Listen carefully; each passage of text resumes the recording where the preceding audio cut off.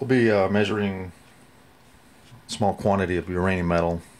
This Ludlum Measurements Incorporated Model 3 survey meter. It has an attached Model 44-9 GM detector, which detects alpha, beta, and gamma radiation. So we'll take a look at our uranium metal. This particular specimen is just slightly over 3 grams of highly refined uranium-238. Get a little bit closer view of it. And it's also sealed in inert argon gas within this plastic bag so that it maintains the integrity of the specimen.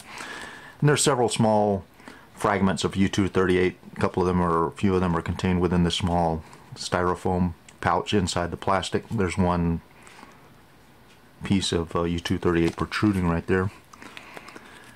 But this particular specimen, or specimens of U-238, is very, very pure, 99.68% pure U-238. It has an impurity of U-235, which measures 0.31%, and some U-234, uranium-234, measured at 0.0055% of the specimen represented here. U-238 emits alpha, beta, and gamma radiation. So let's go ahead and take a few measurements with our survey instrument.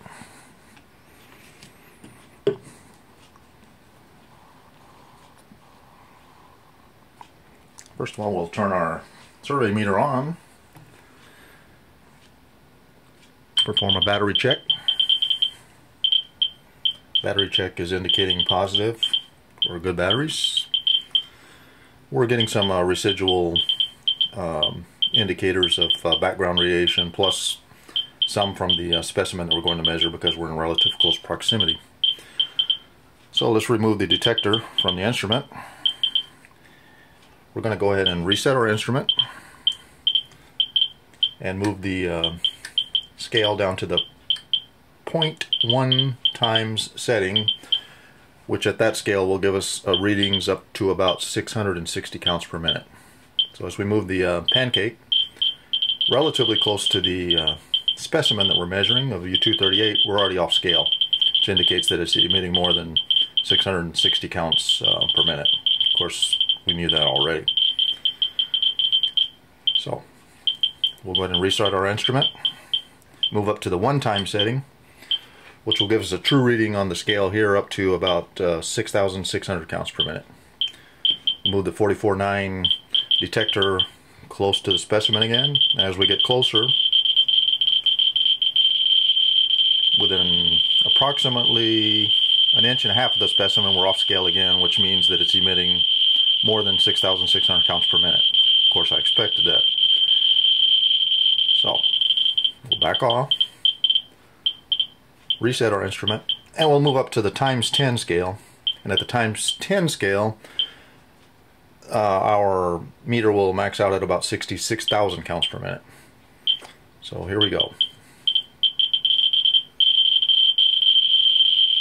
And as we get close to the U-238, the closer we get, of course, the higher reading we're going to get.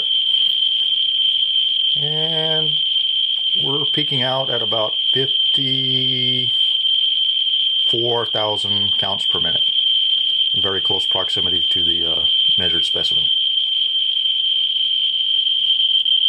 So what I'm going to do is go ahead and place the 44-9 back in the handle attachment of the survey meter, reset our instrument, and we'll see if we can get a little bit closer view of the instrument and the specimen.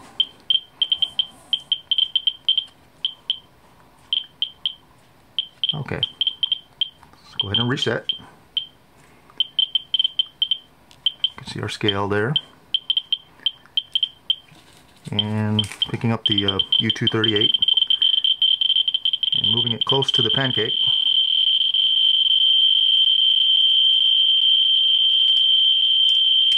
You can see the amount of radiation is increasing steadily. And we're actually peaking right at 60,000 counts per minute. It's a pretty hot source. Actually, it's going up to about 62,000 counts per minute. So, that's a very active source. Very active source. Again, with a half-life of approximately 4.5 billion years. It's going to be a good, reliable source for a very long time.